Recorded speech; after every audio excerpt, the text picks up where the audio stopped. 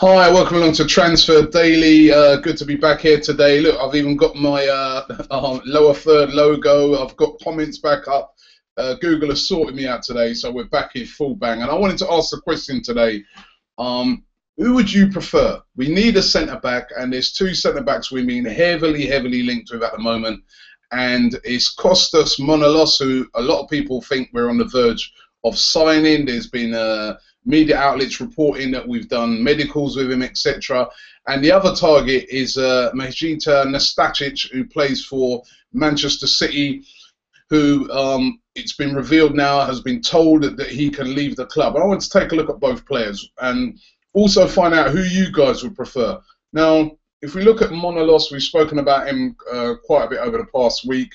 23 years of age, a very talented player. In the World Cup, that's all I can go off of really, because that's the most I saw of him. And he was a very good player. I know you can't just go off of the World Cup, but he looked very good to me in the World Cup. Quite imposing, very strong, very direct, good with the ball at his feet. Looked the sort of player that would fit into Arsenal perfectly. And still young, as I said, 23 years of age. And the signing just seems to make sense. I mean, a lot of people have said it would cost about £8 million. What I'm hearing is that it'd probably only be about £6 million. His wages at the moment at Olympiacos, apparently he's on about £7,000 a week. So listen, he's going to get way more than that coming to Arsenal. So everything about coming to Arsenal for a player like Manolas looks like, you know, you couldn't get no better. It's rosy. Then you look at Nastasic, again, a young player. He's only 21. Has played for Manchester City. You know, he hasn't been able to get into the team on a regular basis, but he's very well thought of. Serbian international. I mean, listen, Manchester City wouldn't have went out and bought him in the first place if he wasn't a top player. Would cost a lot more money, would probably be about £12 million. And then, of course, you've got to wonder to yourself, would Manchester City want to sell to Arsenal because they might think, well, we're kind of strengthening him? Or would Man City just want to recoup the money and think to themselves, this guy's not going to come back and hurt us? His wages, of course, will be more. He's definitely on I'm not sure of the exact amount he's on, but he's definitely on a lot more at Manchester City. So overall, it'd be a much more difficult transfer to pull off. But who is the better player? Which player will more suit Arsenal's style? Because again, Nastasic, he's a ball-playing centre-back, and you know, from what I've seen of him, I think he's a pretty decent player.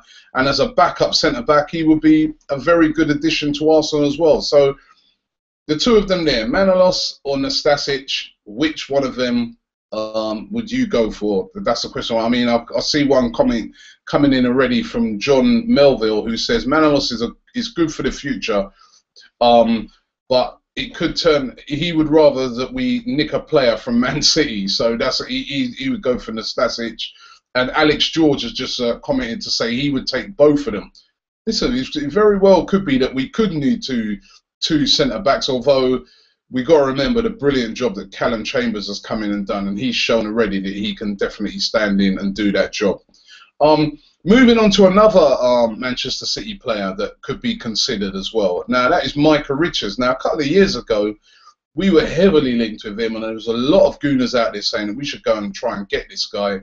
He can play at right back.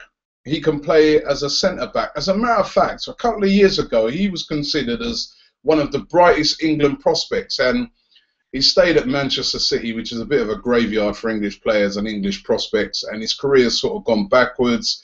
He's had a lot of injuries, but again, he's available. Would it be a player worth going out there and trying to sign? I don't know, not too sure about him, but he is available. Turning to the rumours that we were talking about yesterday, Eduardo Vargas, there was loads of rumours flying around yesterday that he's going to be signing for Arsenal on loan. Remember, I was saying that I can't see why Arsenal would want to sign him, especially with Arsene Wenger saying that, you know, we've already got a lot of players who can play in that position. Well, it's sort of starting to look like that rumour of him coming to London to play for Arsenal is not specifically correct. Yes, apparently he is supposed to be coming to London, but it's to go to Queen's Park Rangers. on loan and not Arsenal on loan, and that's why I found it a bit strange. I mean, he said, listen, it's not a done deal yet, it's not definite, but from what I'm hearing, he's supposed to be going to Queen's Park Rangers, and the guys over in Chile who've been spreading the rumour have got maybe they think that, as well, everybody outside the country thinks there's only one team in London, and that's Arsenal. So if you come into London, they immediately presume it's Arsenal. But as a matter of fact, it looks like he's more likely to go to Queen's Park Rangers. And then again, this Cavani rumour. The Cavani rumour won't go away. It just won't go away again today, despite Arsene Wenger saying that we've got loads of players in those attacking positions. Again today, we're being linked with Edison Cavani. And I've got to say, I heard the most ridiculous transfer rumour of the summer. This one that I heard goes down as the most ridiculous, and I've done a lot of research for these programs, and I've read a lot of ridiculous rumours, but this one I think is, I've got to tell you about this one. I think this is the worst one of all. It come out of Spain, and it's about Edison Cavani. Now, according to this media outlet in Spain, Arsenal are looking to sign Edison Cavani, right, to stop Manchester United from getting Di Maria. Now, come on. They obviously don't know about Arsenal, right? And they know there's no way that Arsenal are going to spend £50 million to stop Manchester United from getting a player. It's absolutely ridiculous. The worst story of the summer. If Arsenal are going to go and get Cavani, they're just going to go and get Cavani. It's as simple as that. But to say that they're doing it to stop Man United from getting Di Maria, because if they get Cavani, then PSG will be able to go out there and get Di Maria. It's the most ridiculous story I've heard of the whole summer. I mean, you know what? I wish it was true, but it's ridiculous. That is just not how Arsenal operates. So, crazy, crazy story that. Couple more of your comments. Let's have a look what you guys are saying. Pago says we should get Manolas or Winston Reid from West Ham. And again, I like Winston Reid from West Ham, solid player, but this Manolas guy looks good. Pramila Lama says Manolas would be a better signing than Nastasic. Luke Edwards says he prefers Nastasic. He says he's younger and he doesn't get a game at Manchester City. He would prefer him. Michael Cypher says Nastasic is better. Manolas is too slow. Taff says, I saw Nastasic against us and he was awful. Right? To be honest, he weren't that great in the Charity Shield the other day. EMD Tutorial says Nastasic because he has Premier League experience, yes. Jay Villa says, why not both with Carvalho, and that will shore up our defence. Jesus Alcazar says he would prefer Manolas. Pago says not Nastasic. He played against us in the Community Shield for City and he was terrible and he would be too costly. And let's see for a couple more. Most people here seem to be going with Manolas. I don't know if that's because he could be on the verge of signing for us, but most of you guys there seem to be going for that.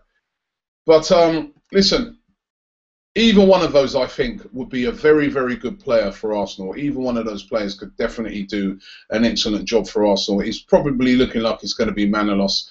But keep the debate going in the comments and let me know what you guys think. Just to talk about the game tonight, don't forget Arsenal taking on Besiktas. This is a massive game, really, really big. It comes early in the season.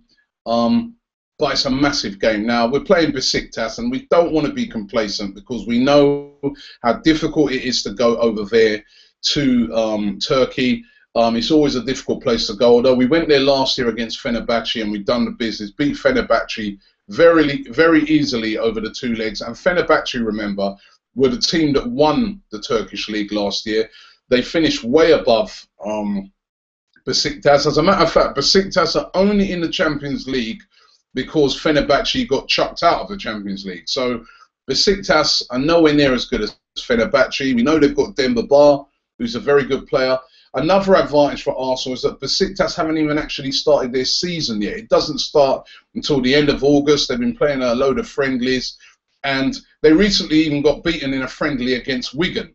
However, Let's not get complacent. They did beat Feyenoord in the last round to get through to this stage. So to do that and beat Feyenoord, we know that they're definitely not no mugs. But if Arsenal have got their A game on, they should be able to win.